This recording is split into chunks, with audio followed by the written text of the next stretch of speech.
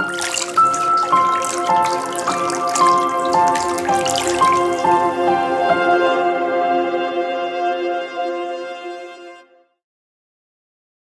unknown girl of the Seine River.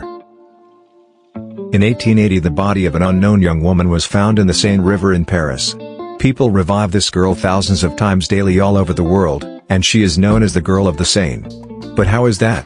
This girl had a beautiful face that drowning did not dispel the traces of its beauty, and it later became an artistic mask as it is one of the most famous pieces of art in the world, and it is still used as a template for the faces of mannequins.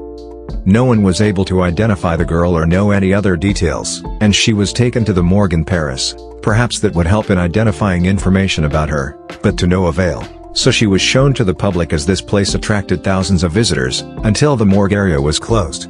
This girl had a beautiful smile, which enchanted the morgue doctor, which prompted him to design a plaster mask that mimics the beauty of her face and her smile.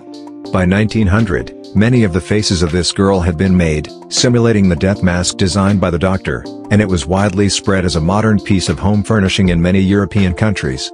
This girl, her mysterious story, and her beautiful smile inspired writers in their literary works, not only in Europe, but also in America and Russia. As for the reason for the fame, it is due to the fact that in 1958 the mask was used to create the so-called rescue-an, a human anthropomorphic used in cardiopulmonary resuscitation courses.